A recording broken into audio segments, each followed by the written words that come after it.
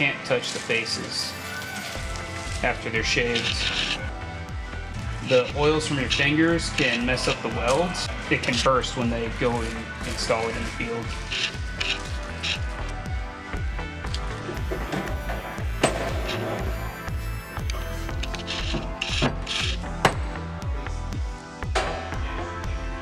You clamp it together at full pressure until you get about a 1 millimeter bead.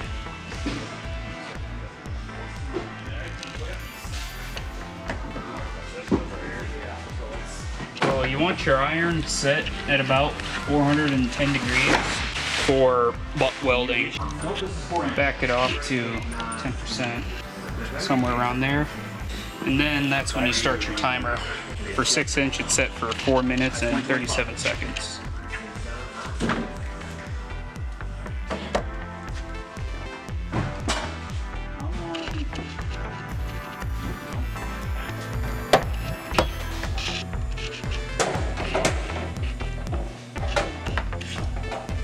And then it takes about 24 minutes for it to completely set up. Otherwise, you risk breaking the bead.